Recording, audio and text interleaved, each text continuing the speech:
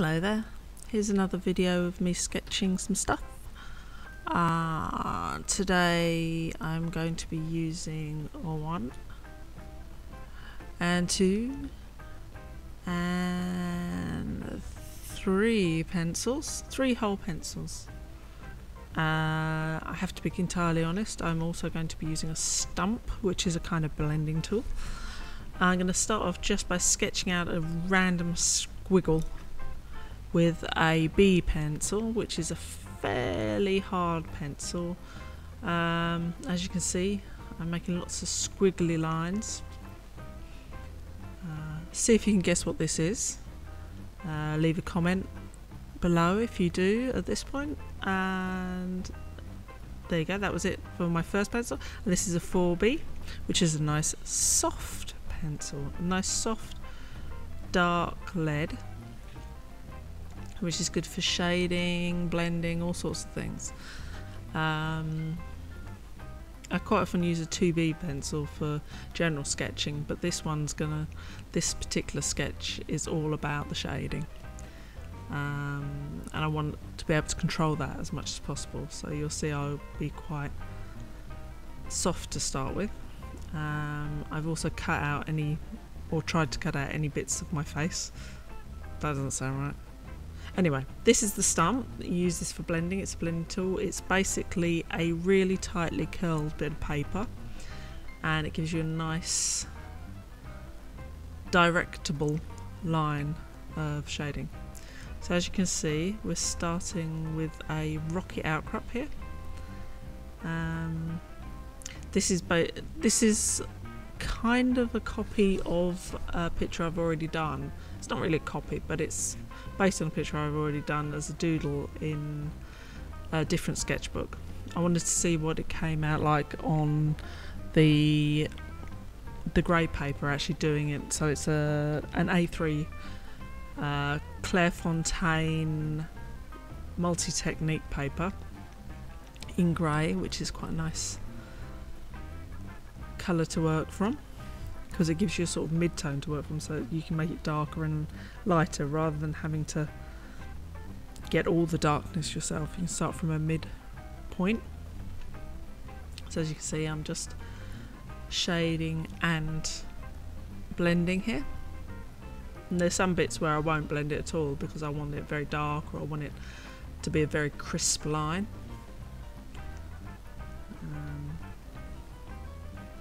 And you'll see sometimes I'm using the pencil virtually flat on the side, and sometimes I'm using the tip of the pencil depending on the kind of mark I want to make. I'm also using the blender kind of like a pencil, so where it's picked up on the main bits, where it's picked up the colour from the pencil, where the graphite from the pencil, I'm also, you can see how mucky that is. I'm using that as a sort of mid-tone, so adding to the, rather than putting any pencil down, just using what's already left on the stump. I prefer the French word for those as a tortillon, which sounds nice. I'm sure it means something really awful, because that's very much a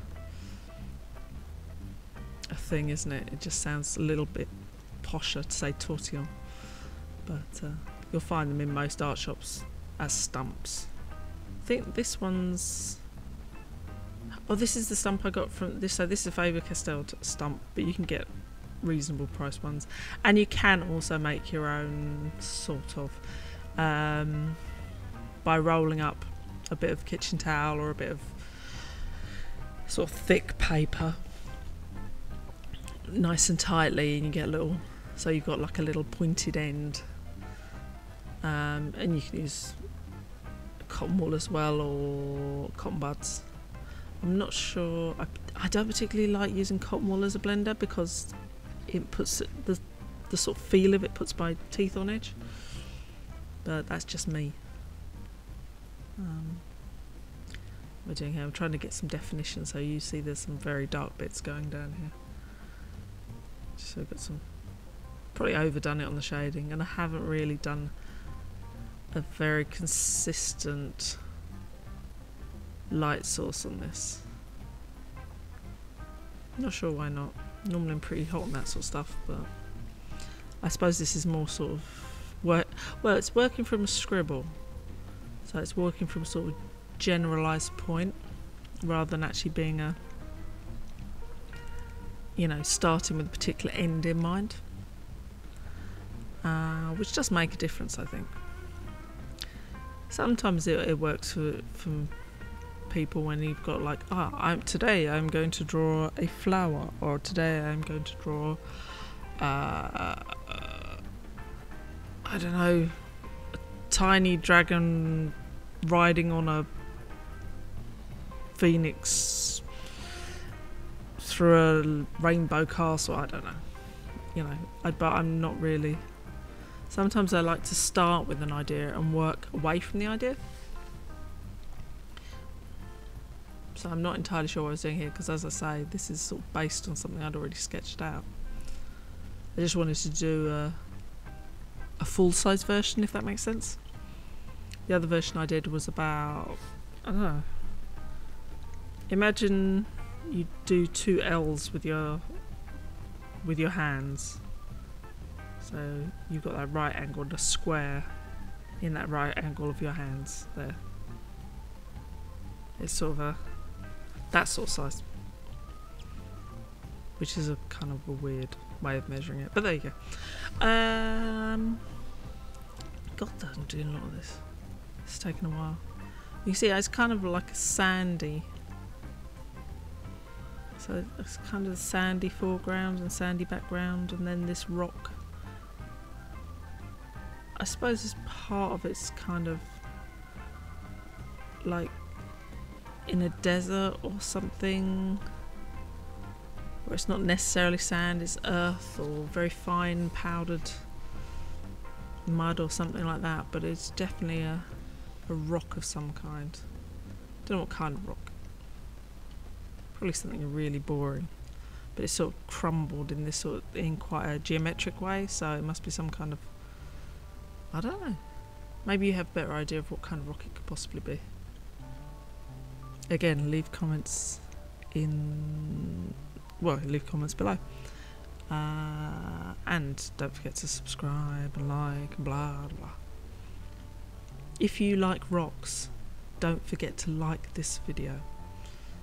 If you really like rocks, don't forget to subscribe to this channel. I mean, I'm not saying we're going to do more rocks, but at the same time, I'm not saying we're not either.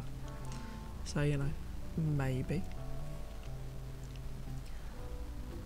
I quite like rocks. I quite like environments, actually. I quite like drawing environments. That's kind of looks like butt cheeks. I wonder why I did that. I obviously had butt cheeks on the brain. Sometimes you have butt cheeks on the brain.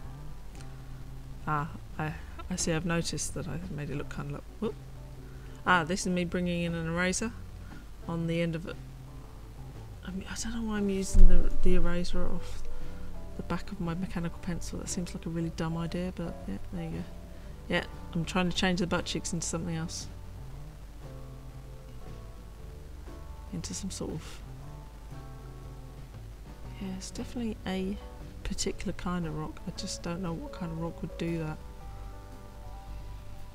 But my geology's a bit rubbish, so maybe there's a geologist watching this can let me know. That would be cool.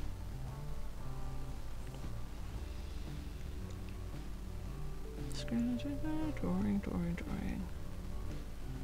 Yeah, it's kind of a slightly forlorn image. I don't really like... I mean, I don't mind drawing people, but it's not something I don't doodle people very often. When I'm doodling, I tend to doodle places, like buildings and stuff. And kind of, I mean, this sort of thing is like drawing a building, because you've got all fairly regular shapes. I mean, even though they're irregular shapes, they're regular irregular shapes. They're not like curves, and they're not like squishy bodies. It's a lot easier to draw things that don't have curves. not necessarily as much fun. And drawing curves is fun. That's why I always think it's funny when you see like people. I'm bringing in some highlights here. So this is my third pen. This is the Faber-Castell Polychromos White, which again I got from the Artful Box. So it's coming really handy actually. It's a really nice, soft. It's a lovely, soft, gentle pencil. Very friendly. So I suppose I'm setting the light from vaguely from the right.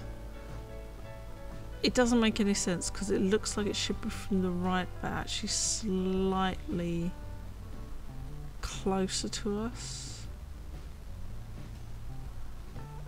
I don't know. Either it's from a very strange angle. Though I'm thinking that it's possible there's two light sources in this image.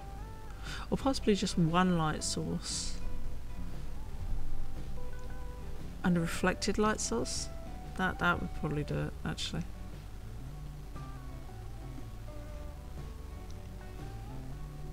Yep. There we go. This is me mooning at you, just so you know. I would never moon at anyone in real life. I'm far too much of a chicken. It's kind of, I don't know how old you guys are, but it's kind of Tony Hart. Look it up. We used to have, is it Take Heart? I can't remember what it's called. But yeah, so we used to have drawing, well, an art show, kid show, when I was a tiny, tiny human many, many, many moons ago. And he used to do very simple drawings and stuff. There you go. It's quite a nice paper because even though it's not got a massive texture to it, it's quite a nice texture. It's a fairly even texture, but you'll see that I actually use the way the... Oh, I've not made a very good circle there, have I? Oh well. Even planets aren't actually circular. They're spherical. Spherical. Not properly spherical. I mean, the Earth itself is not spherical. It's oh, okay. They're coming to get us again. Thank you for that, Mr. Ambulance.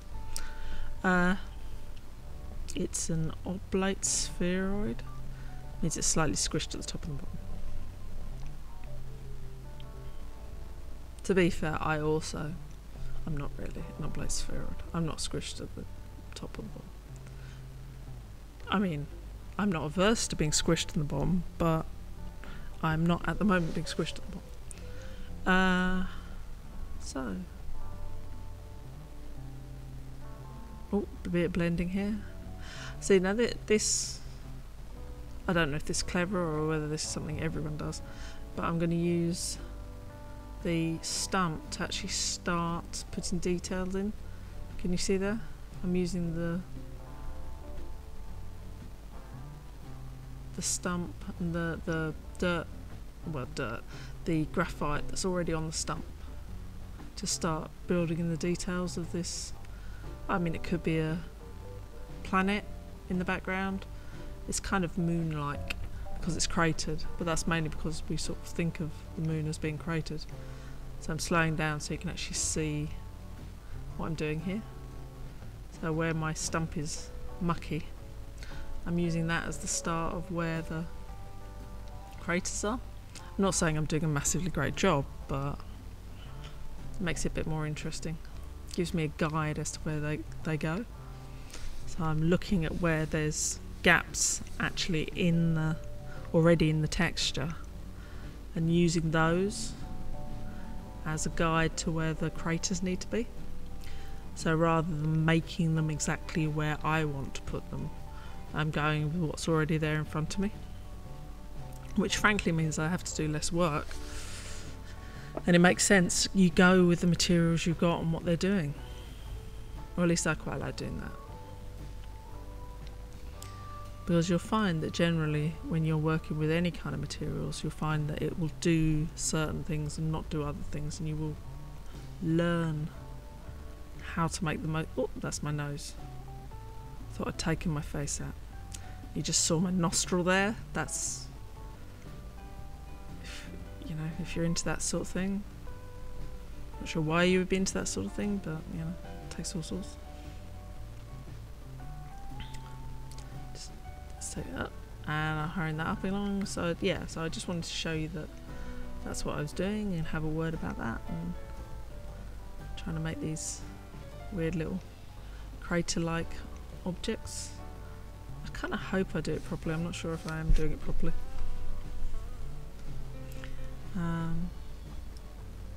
It's always my intent to do that. But you know, intent and what you actually end up with sometimes are two different things, you know? So yeah, so oh my gosh. Oh, that was a fire engine. Interesting. Must be an accident down the road if there's an ambulance and a fire engine gone past. Cheery thought, but there you go. It's because we live on a main road. Sorry about that.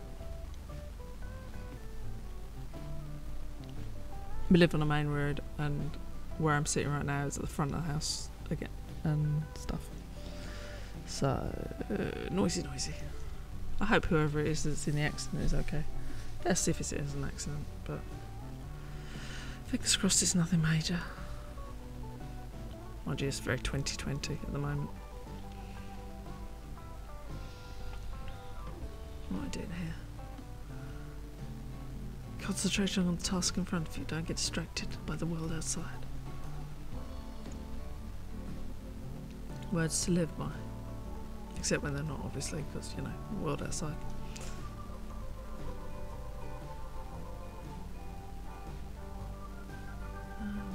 I'm not sure it's as good as the little one that I did, but I'm perhaps trying too hard for the video. But, you know, leave the comments. I'm not sure if it looks like this, excuse me, this planet is about to get hit by a moon. When I did it, I didn't feel that it did. I definitely felt it was more sort of a moonrise type thing. But this could be misconstrued as a you're about to get hit by a big thing. But I reckon maybe this is a moon being seen by another moon from the point of view of another moon. After all, there are many moons where you can do that in the solar system. Just because we've only got one easily visible moon doesn't mean that other places don't have moons that see each other. Although there aren't as many rocky moons, there are a lot of icy moons. Icy moons, chilly. You have to take your thermal pants with you. Your big girl thermal pants.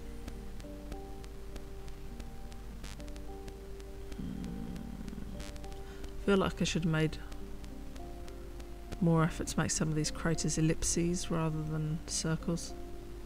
Although some of them are sort of designed to look as if they're one on top of another. So you've got like several, a cluster. And it's the craters are probably too small. After all, you expect more craters on the dark side of the moon than on the light side of the moon. I mean, our moon's got big craters on our side, but the back side, for want of a better word, the back side of the moon is, by all accounts, rather more pocked because it gets more regular impacts. Hurrying up a bit there.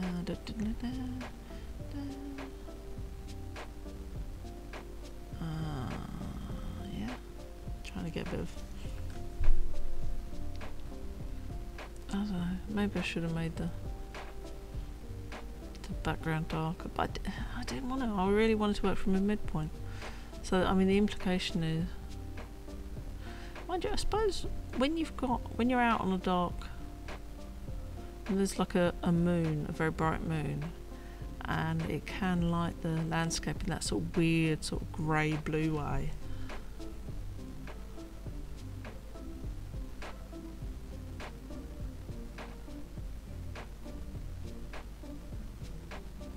Yeah, I'm trying to make it look like there's a... trying too much with that one. Should have just left that white shaded in. I get vexed with myself. I overthink things. Sometimes you've got to go with how it looks rather than how you think it looks. Some people have issues with that. I have issues with that. I still have to remind myself sometimes that actually just because I think it looks like that doesn't mean it does look like that. I have to remind myself to actually look at what I'm looking at. If that makes any sort of sense.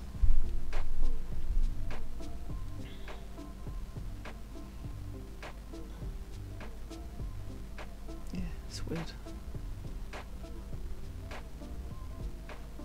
It's kind of made this moon look slightly confused.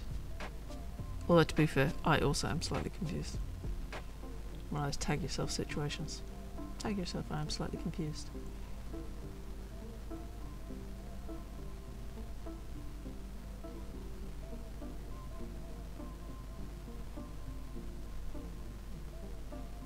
Kind of like a spider, I don't know why I think that.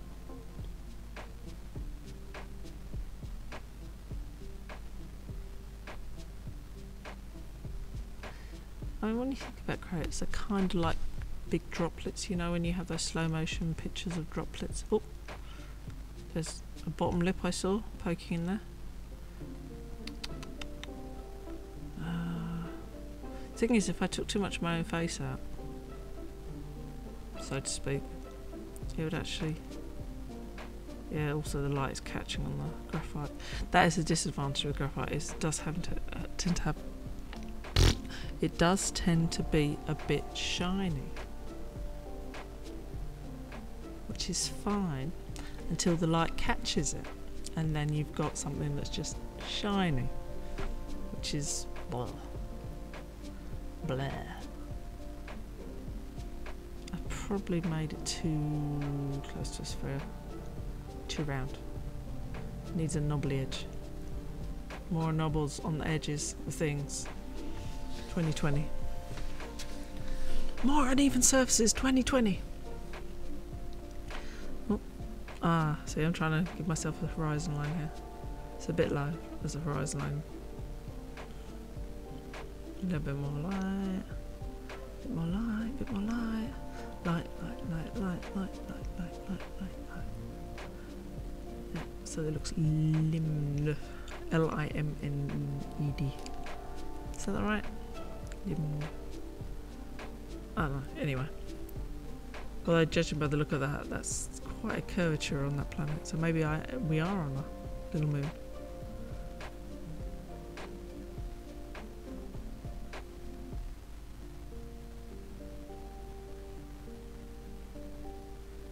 Trying to fix the fact that I screwed up the light effects earlier. I can see when I'm trying to fix a thing.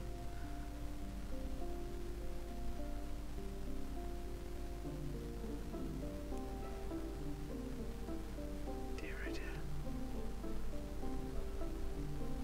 Yeah.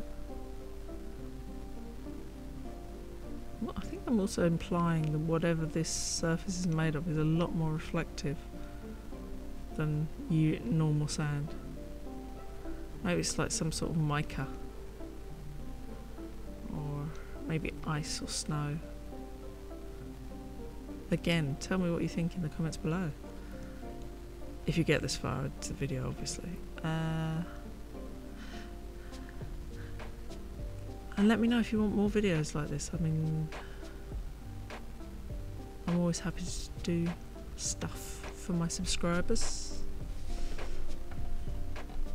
Well, I say my subscribers, our subscribers, because we are goblins of creation. Goblins, we are plural. I'm hoping I can get more of the goblins involved, but at the moment there's only the two of us that seem to be majorly involved. But maybe I have to invite guest goblins in from time to time. That'd be quite fun. You know, have like a conversation or a joint drawing task, or maybe even, if I'm feeling very excitable, a challenge.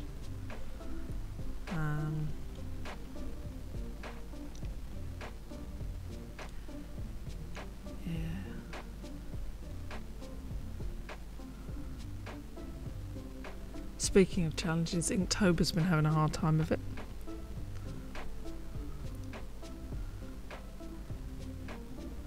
A few people have got a bit overexcited. I mean, we all want to keep our intellectual property to ourselves, don't we? But at the same time, we still want to do stuff with other people. It's a complicated situation. But it strikes me 2020 is a very complicated year. In fact, I would say 2020 is the year to sort out complicated stuff. Sort out your moons. Make your textures fully textural. Don't be shy. Be proud of your pockmarks. Don't just, you know, be smoot. Because, you know, looks like I dropped something there. Probably a light. You know, the world is not smoot. Your cool rocks are cool because they have wobbly bits. They have round parts and crunchy parts and all sorts. It really does look as if that's about to hit on there. I did not notice that before. Who's got hit by the moon on their 2020 bingo card? I don't. Drawing the moon, or a moon, totally got that on my bingo card, but not being hit by one.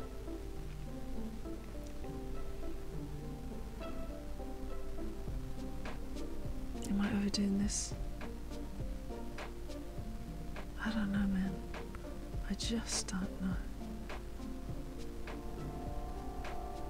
Ooh, here comes the stump. Always trying to tone down some of those highlights. We're slowly coming to the end of this video. If you enjoyed it, like and subscribe. If you didn't enjoy it, show it to someone you think might enjoy it. Let them like and subscribe. I'm not fussed. I'm not proud. Oh, hello. Looks like we're going in for some more detail here.